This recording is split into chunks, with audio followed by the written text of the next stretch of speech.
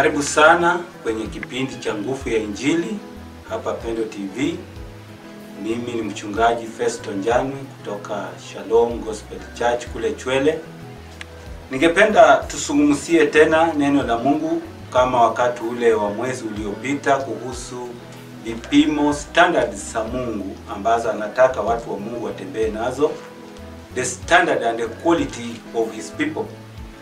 Biblia inasema kwamba watu wa Mungu duniani ambao imejaa upotofu wanang'aa kama nyota. They are shining as stars.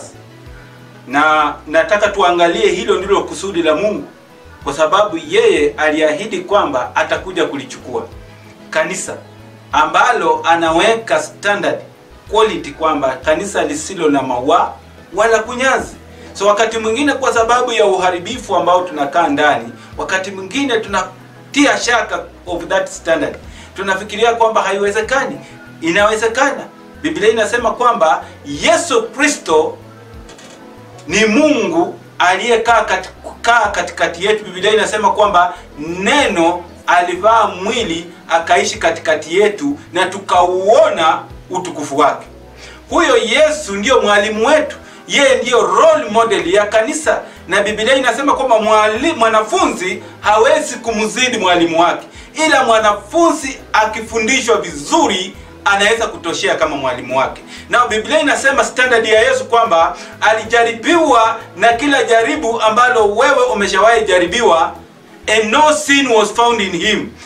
That is the standard, the role model ambao Yesu anaweka mbele yetu. Kwa hivyo anaposema kwamba anakuja kulichukua kanisa lisilo na mawa wala kunyanzi kama standard yake, hiyo ndio ukweli. Barua ya Yohana ya kwanza sura ya 3 mstari wa kwanza, Mungu anaeleza hivi kanisa. Yohana anaambia hivi kanisa kwamba ni upendo wa namna gani aliyotupa sisi ya kwamba tuitwa wana wa Mungu, na ndivyo tulivyo. Haleluya! Ya kwamba huo ndio upendo ambao Mungu amelikabidhi kanisa, ya kwamba we are the sons of the Most High. Na hivyo ndivyo ilivyo. Na anaendelea anasema kwamba na ulimwengu haututambui maana haukumtambua Yesu. Alafu anasema kwamba na kila aliye na tumaini hilo hujitakaza, maana yule tunayemtumainia ni mtakatifu. Basi pale anasema kwamba na hatujui jinsi atakavyofanana tutakapomuona. Tukiwa katika mwili labda hatuwezi kujua vizuri, lakini pia kusudi na foundation aliyeweka ndani mwetu, Kristo ndani mwetu, tumaini la uzima, linatupa assurance ya kwamba tutakapomuona tutafanana na yeye, kwa sababu tutamuona jinsi alivyo. So we have that assurance, we have that hope by faith through his word, ya kwamba siku moja tutamuona, na tutakapomuona tutafanana na yeye, manake tutamuona jinsi alivyo. That is the hope of Christians. Ndio Biblia inaposema kwamba Christ in us, ni us the hope of glory. Kristo ndani mwetu tumaini la utukufu. Hiyo ndio kuweka utofauti ya wewe uliyekutana na nguvu za msalaba na wewe ambao hujakutana na nguvu za msalaba. Ndio neno la Mungu linasema kwamba wale hawawezi kutujua jinsi tulivyo, maana wanatuona kama watu wa kawaida. Of course, maisha ya kawaida, shughuli za kawaida, kufinywa kwa kawaida, taabu za kawaida tunapitiamo karibu sisi zote. Magonjwa yanakuja wakati mwingine na sisi pia tunapigwa, lakini Biblia inasema lile tumaini na kusudi la Jehova aliloweka ndani mwetu linaweka ile utofauti. Wakati mwingine hawezi kututambua maana wao hawakumtambua Yesu. God has a standard. God has an expectation. God is waiting for the church. Biblia inasema the Spirit says come, and the bride say come. Biharusi asema njoo, na Roho wa Yesu pia asema njoo, maana biharusi moyoni mwake ameng'aa, amebeba utayari, moyoni mwake anamngojea. Mwimbaji wa tenzi anasema kwamba ninapoitwa kwenye kiti cha hukumu. Sina hofu moyoni mwangu, manake nimevikwa damu ya mwanakondoo. Ninasikia moyoni mwangu ninayo shauku ya kusema kwamba bwana harusi njoo, manake nimebeba utayari. Ninasikia nimeandaliwa. The church is a really thing, and that's the standard we are talking about. Ndio Biblia inasema kwamba msifunganishwe nira sawa sawa na watu wa ulimwengu. Maana kuna uhusiano gani kati ya Balieli na nguvu za Mungu? Kuna uhusiano gani kati ya Mungu na shetani? Kuna uhusiano gani kati ya giza na nuru? We need in this life to be shining like stars. Neno la Mungu linasema kwamba we are the salt of the world. We are the light of the world. Sisi ndio chumvi ya ulimwengu. Na sisi ndio nuru ya ulimwengu. Na anasema kwamba lakini chumvi ikikosa ladha haina faida, ila ni ya kutupwa. Kwa hivyo kanisa lazima limakinike liweze kulinda ile chumvi ambayo Mungu anakusudia liibebe. Na neno la Mungu pia linaelezea kwamba kama nuru ndani mwako ni giza, basi giza ndani mwako ni ya kiwango gani? Kwa hivyo kanisa kila wakati lazima lisimame liwe counted as the light of the world. Sisi ndio tunayosimama kueleza makusudi ya Mungu. Ndio Biblia inasema kwamba we are ambassadors of Christ in this life. Sisi ndio tunayemwakilisha Kristo katika haya maisha. Sisi ndio tunayesema Kristo ndio huyu, anafanana hivi, ndio sura ya Mungu. Biblia inasema kwamba Mungu hulilinda kanisa lake kama vile mtu anavyochunga mboni ya jicho lake. Mungu ako concerned with his church. God is so concerned with his church. Mungu anajua kwamba pahali pa kukanyaga mguu wake duniani ni kanisani. So the church must be alert to guard and to represent God in this life. Hiyo ndio standard Mungu anayoisungumzia. Kwa hivyo tunaona Isaiah chapter 62 verse 1. Isaiah analia. Anasema, for Zion's sake I will not be silent, and for Jerusalem's sake I will not keep quiet, until her righteousness goes forth like brightness, and her salvation like a torch that is burning. Anasema kwamba mimi kama aliyekabidhiwa jukumu la kuleta kusudi la Mungu, kutangaza habari za Mungu, kwa sababu ya nyumba ya Jehova, kwa sababu ya kanisa la Mungu, kwa sababu ya Jerusalem, sitanyamaza na sitatulia mpaka nuru yake itakapong'aa, mpaka utakatifu wake utakapoonekana kama mwanga. Hiyo ndio standard ambayo ameweka Isaiah sura 62. Na anasema in verse 10, anasema go through the gates, clear the way for the people, build up the highway, remove the stones, lift up a standard over the people. Isaiah anaweka standard.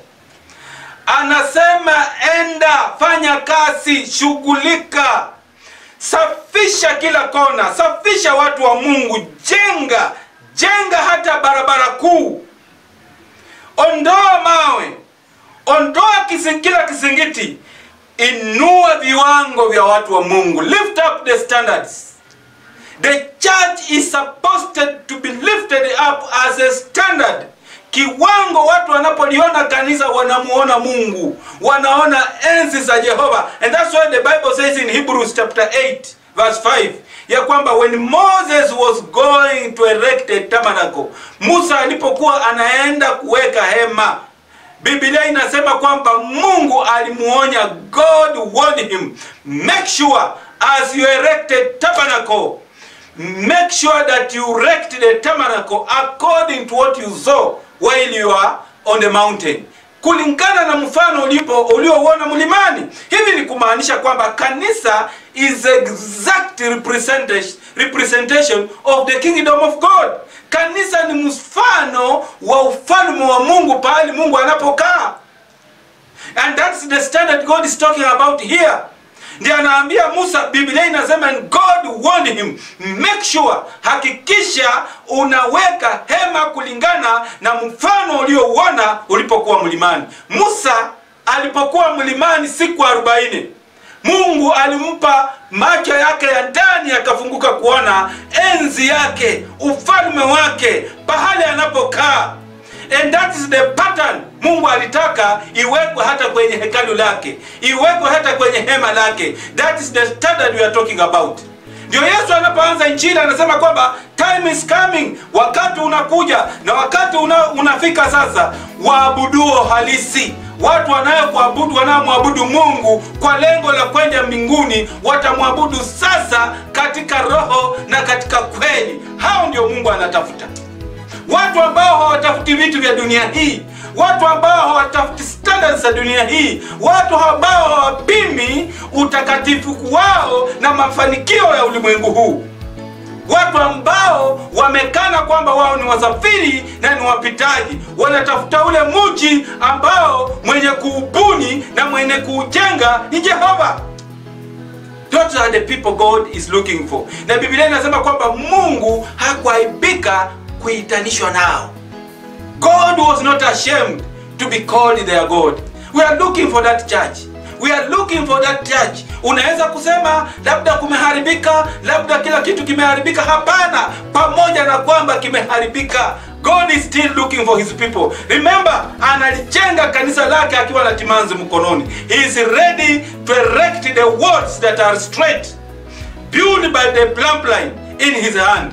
Biblia inasema huo ndio wakati ambapo Mungu anainua manabii wa siku ya leo, watakapokuwa waaminifu, watakapokuwa waangalifu, ambao hawatafuata standards za dunia hii, ambao hawatapimana na vitu vya dunia hii. Paulo anasema ulimwengu umesulubiwa kwangu, nami nimesulubiwa kwa ulimwengu. Ulimwengu unapoona maisha ninayoyaishi, unaona mimi ni mtu asiye na faida kwa ulimwengu, mtu ambao hastahili kuishi duniani. Hao ndio watu waliobeba Injili siku za Biblia, siku za mitume, na ndiposa hata siku ya leo God is still raising the remnant preachers, manabii, wahubiri ambao ni mabaki, watakaye akilisha Kristo bila kuchanganya neno la Mungu na mambo ya mwili, bila kuchanganya neno la Mungu na mafanikio ya dunia hii, bila kuchanganya vitu vyote. Ndio Biblia inasema kwamba mbingu na nchi vitaondolewa, mbingu na nchi vitaisha, lakini neno la Mungu litadumu. Hilo neno ndio tunastahili kulilinda. That is what made the martyrs to die for Christ. Walikufa wakilinda na wakichunga kusudi la Mungu. Walikataa kumkana Yesu, walikataa kukana kwamba Kristo ndio nguvu ya Mungu duniani. Wakakaa, wakasimama na hilo neno, wakalifia. Hilo ndio neno siku ya leo Mungu anataka kuliinua siku za mwisho, ili alilete kanisa lisilo na mawaa wala kunyansi, wa mama, vijana, wazee, watakaye muishia Kristo, ambao hawataweka tumaini lao katika vitu vinavyoonekana, katika mavazi wanayovaa, katika majengo waliojenga, lakini kila siku watakesha mioni mwao. Biblia inasema katika Wakorintho wa pili, sura ya 5 mstari wa 1, inasema kwamba tunaugua. Sisi tunao tumaini la Bwana, tunaugua, we groan in pain. Tunatazamia siku ambayo ile permanent building, ule mwili unaodumu ambao Mungu ameniandalia, ambao utafunuliwa kwangu. Manake wanaona maisha wanaoyaishi na mwili wanaoubeba ni kama hema tu, ni kama kitu ambacho hakidumu. Siku ya leo lazima macho yafunguliwe kanisani. Biblia inasema maisha yetu is just like vapor, ni kama tu mvuke, ni kitu ambacho ni cha muda mfupi, lakini Mungu anainua kanisa ambalo litatumainia yeye, ambalo kila siku watakesha usiku na mchana wakingojea kumuona Yesu, wakingojea kumlaki Yesu mawinguni, watu ambao watakana vitu vyote vya dunia hii. Nataka siku ya leo kukutia moyo kabla sijakuombea. Today, unaposikia sauti hii, usifanye moyo wako mgumu. Kubali Kristo kwamba yeye ndiye tumaini la utukufu mioyoni mwetu. Let me pray. Bwana Yesu, tunakushukuru kwa wote ambao wamesikia neno hili, ya kwamba utawapa nguvu, utawapa mioyo ya kukesha, watasimama wakilitumania neno, watakataa kutumainia vitu vya dunia hii, watasema Jehova wewe ndiye Mungu, wewe ndiye Mwokozi wa maisha yao. Jehova wape neema na wape ushindi, waokoe katika mwili na zaidi sana okoa mioyo yao, katika jina la Yesu Kristo naomba nikiamini. Mimi majina ni Festo Njanwe, nahubiri kanisa la Shalom Gospel Church. Namba yangu ya simu iko pale kwenye runinga 0700666937. Karibu sana. May God bless you. Welcome.